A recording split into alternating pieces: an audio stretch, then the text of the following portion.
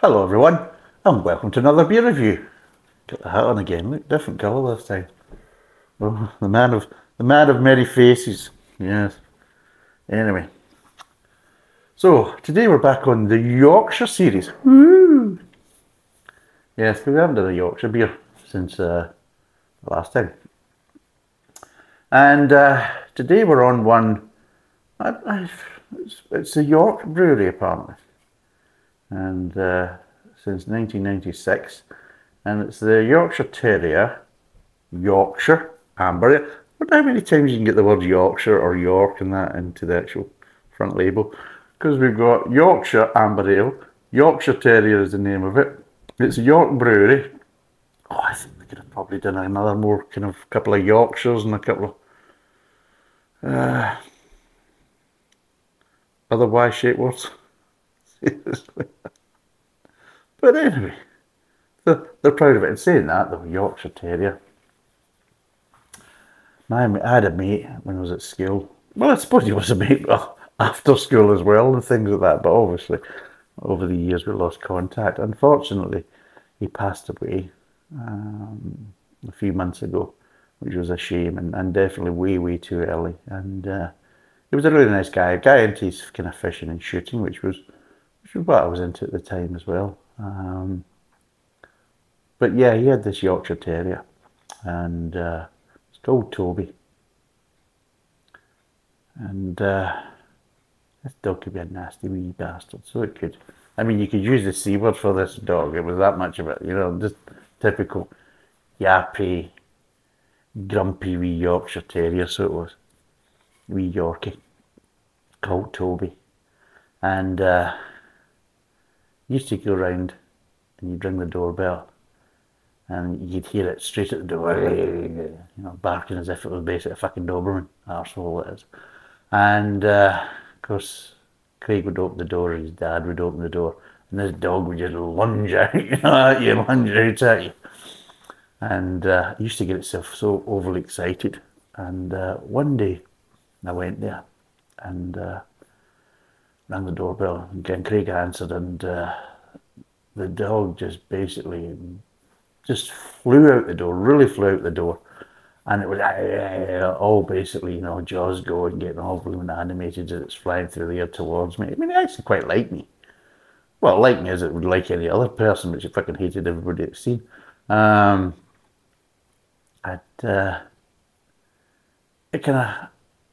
of moved to the side and it just kind of dumped itself off. But as it dumped itself off, I don't know what happened, but it must have banged its head and its fucking eye popped out. And we're like, oh, you fucker. Seriously. And yeah, well, let's just say that was an interesting afternoon. That wasn't an afternoon we thought we would be spending. Me and Craig holding this fucking little vicious bastard down, trying to fucking pop its eye back in. We managed to get it fucking back in because obviously we thought, well, they're gonna tell my fucking mum that fucking dog's eyes popped out and that. Don't think anybody wanted to take a trip down to the vet, but yes. And yeah. Toby, the Jack Russell, the Yorkshire Terrier. What's in Jack Russell? Jack Russell was basically Jack, the evil bastard. That was my dog. Well, I think it was the family's dog. What a horrible dog that was.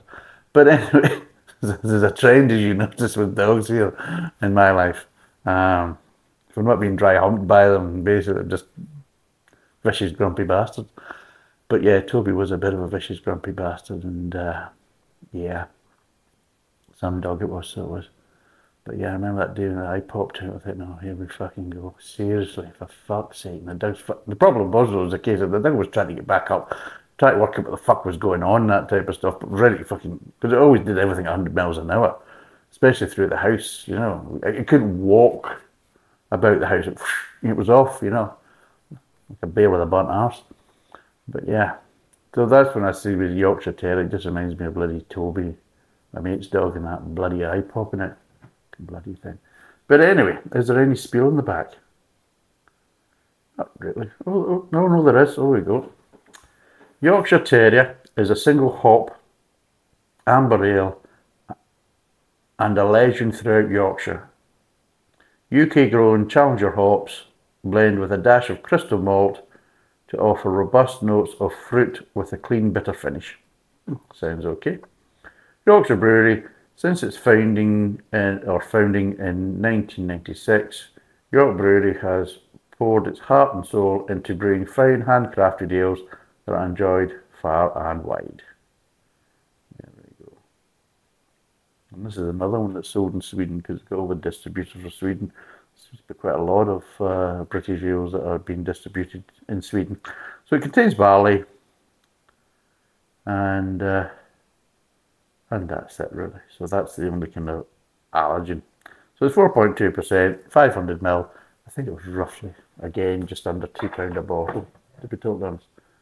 Did I hold it up? I did do it, didn't I? There we go. Right, shall we crack it open and see what it's like? Woohoo! I'm going to watch a movie after this. Write in your comments what movie you think I'm going to be watching. And it's not porn, by the way, it's a proper feature film. Why do they make porn movies anyway? Longer than 10 minutes. Yeah, what's the need for it? Anyway. But yes, write in the comments what you think movie I'm going to watch. And what do you think of movie. Oh, also what type of movies do you think I may be into? That's if you give a shit. You probably don't, so if you don't bother your ass. Then you go.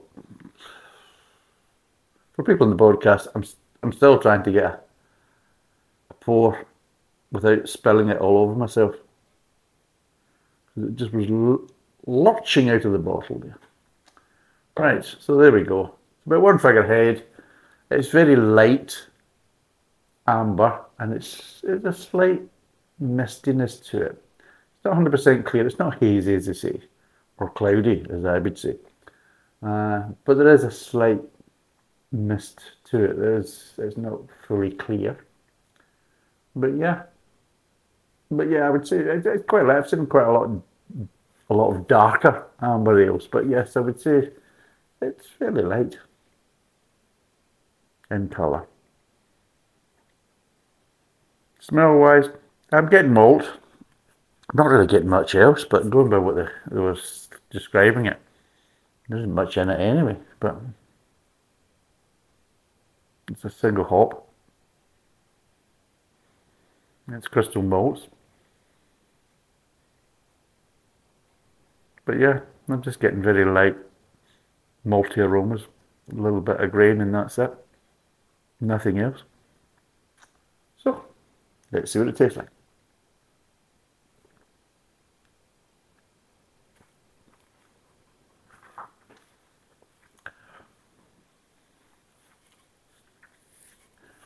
Light bitterness at the back there. Yeah, there's a bit of bitterness in the aftertaste.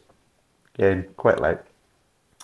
You're also getting a bit of tannins as well. You're getting that slight kind of stewed tea in the aftertaste as well.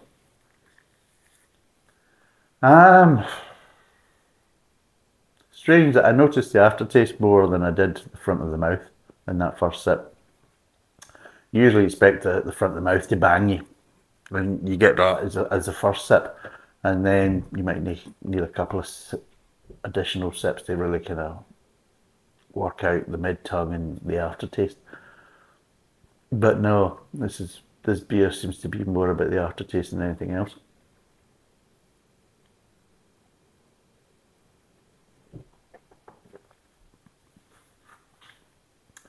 Yeah, I would probably say the front of the mouth is almost non-existent because of that. It's really all about the kind of aftertaste and building up to it.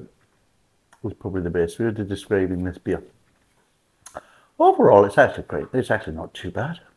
It's a simple beer. It's not a complex beer, but the simple flavours that are there that I'm detecting, they're a good level of intensity and they work quite well with each other. And yeah, not every beer has to be complex. Sometimes doing a simple brew, a simple recipe, can achieve so much more. And especially it's an amber ale, but it is kind of brewed a bit like a bitter to a certain extent. And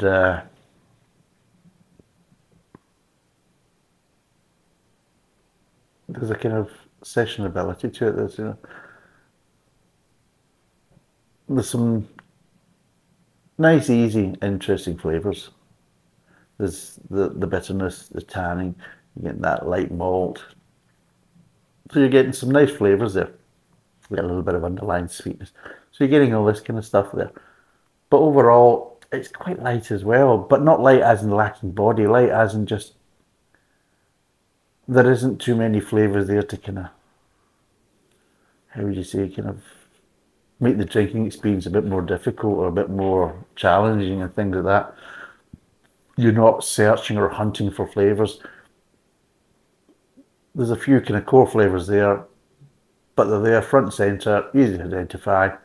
It just makes it quite sessionable from that point of view. Overall, the feel of the beer is quite sessionable, which is what you probably expect to a certain degree from a kind of lighter amber ale anyway.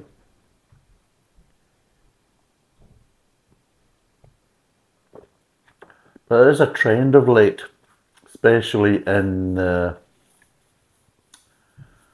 kind of southern breweries, of trying to kind of make more complex amber ales and make them, more complex, lots of different flavours, a bit more challenging to drink, a bit more richness and body and all that.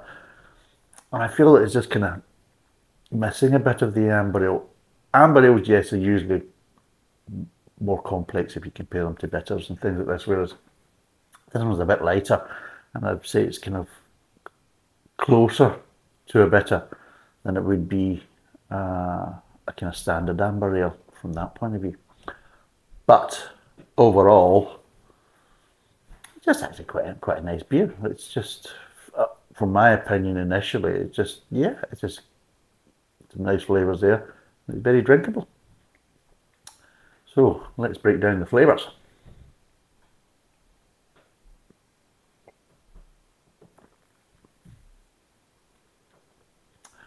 Start off, you're getting light malt, a little bit underlying sweetness, very light grain at the front of the mouth. Moves on to the kind of mid-tongue, and the flavours are kind of basically almost the same, but in some ways they're just kind of slightly ramping up a bit. So the malt gets a little bit more in the mid-tongue, the grain gets a little bit more, and the sweetness, it just roughly stays about the same, but it feels like it's just starting to kind of build up to a crescendo, and that crescendo is the aftertaste, whereas just really getting a little bit more malt in the aftertaste than you are at the front of the mouth. You feel that there's a bit of tanning, a bit of stewed tea there, so you're getting that kind of slightly flavour sensation. And on top of that, it kind of links well with the bitterness, because there's a bit of bitterness there. But the way the bitterness is, it's not overly bitter, but it just works well with this kind of slightly tanning flavours. The underlying sweetness is still there from front to back, hasn't really changed. And it just kind of slightly, as it dissipates, the flavour dissipates. So the malt dissipates, the sweetness dissipates. The bitterness and tanning, they're the kind of last things to kind of dissipate in the aftertaste. And you're just getting this slightly ever kind of nice overall. It's kind of strange because the tannins and the bitterness are really kind of joined together, and it just feels like the aftertaste just reminds me of like a really good strong brewed tea. That's if you like tea. I like tea, being British, of course. But obviously, from people outside of the UK, we like that.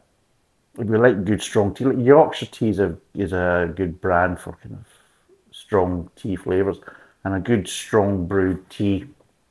In all our family, we like good strong brewed tea. My parents always did. It had to be made in a pot, none of this bloody tea bag in the cup. It's got to be made in a pot and get a good chance to kind of infuse all that type of stuff. So what we like is we like that kind of tanning, slightly bitter finish to a good cup of tea, and you're getting this from this beer, just getting that kind of nice finish. The last flavour is just that slightly kind of stewed bitter tea flavour, which is nice for me. Might not be for other people, but I like that. And that's probably one of the reasons why I enjoy bitter so much, because I do like that flavour profile. So if it's done right, then yes, it just kind of floats my boat from that point of view. Oh, he's floating his boat. Anyway, oh, just as another kind of highlight, um, there will be some beer news coming up. So I'll be doing it this week. Now, I don't know when this video is going to come out. It will probably come out a week from now, because this is a Sunday. Now, this is Sunday the 16th of July. So this will be coming out next Sunday. So that will be 23rd, if I'm right. So we're roughly about the 23rd. So yes, I will be doing a beer news over this week, and I will probably be releasing it more at the end of the week. Biggest problem is time. There's also been a lot of different news in the beer news, and I've been trying to kind of balance it out to get some more interesting beer news coming from around the world and not just the UK. So there's some good interesting stuff from the UK, but also some good stuff from the US and also from Europe. So that will be coming out, and I don't know whether to do it over one video or over two videos. Depends how long it's going to be. If it's going to be too long, then I might just split it into two videos. So I'll probably do two beer news videos this month, because I felt it was a bit imbalanced to do it. So this will be to cover kind of June and July. I just thought that during June there was a little bit of imbalance, that there was maybe just too much British orientated, and I just want to kind of make it a bit more interesting for everybody that's listening outside of the UK as well. So that will be coming up. But overall, yeah, I actually quite like this beer. So I do. But what would I give it out of 10? Right. Well, like I said, it's a simple beer, but the flavours that are there are at a good level, and they're nice and clean, which is good. It's got a nice bitterness, not overly bitter, but it's got a nice bitterness. For an amber ale, it's got a nice bitterness. And again, it's just nice to have an amber ale that's not too busy, not trying to pack too many flavours in and missing the point, because sometimes they make it too complex, and yeah, it's too busy, there's too many flavours, and you're finding it difficult to find, to identify the different flavours, because they're just no longer clean and clear enough to basically identify. So it's nice to have something that's not so busy, and it does make it more sessionable, more drinkable, and it has the finish that I like. Like I said, it's got the kind of tea, kind of bitterness finish, which is nice for me. It might not be nice for other people, but I like it. So it just, again, it ticks that box for me. I would normally say it's kind of lacking. It needs a bit more in the front of the mouth, but I imagine it's kind of wedge shaped. So it starts off and slowly builds until it gets to the aftertaste, where everything kind of comes together and gives you a good finish. So normally I would say, well, I'd want maybe a bit more at the front of the mouth, but this time I'm not going to say that. It just kind of works the way it is. I don't know if it would work as good. I think it would probably create a slight imbalance, whereas you've got a good finish there, and I think if you had a bit too much in the front of the mouth, might take the edge off the aftertaste and the finish of the beer. So for that, I would probably just recommend that it stays the way it is and doesn't really need any more in the front of the mouth. And the mid-tongue, the flavours in the mid-tongue are just basically starting to intensify and more of a kind of crescendo at the end. So it's kind of building up. So yeah, out of 10, this is a strange one.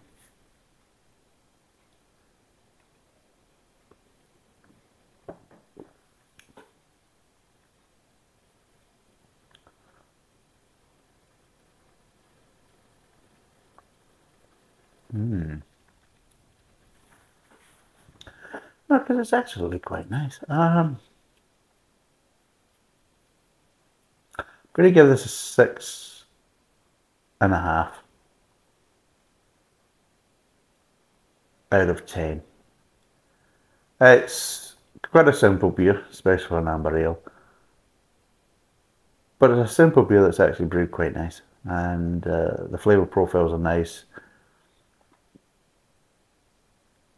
But it's very drinkable and very sessionable, especially for my outlook and what I like, flavour-wise. And also, it's just something a bit different. It's a bit of a change following the kind of trends that you're getting down in the kind of southern parts of England, where it's like a race at who can make the most complex and flavour-packed amber ale, which all these different dried fruity flavours, and they're trying to add flavour profiles that you maybe associate more with darker beers. Then they're trying to jam them into an amber ale and things like that. And I think they're over-egging the pudding, as we say in the UK. And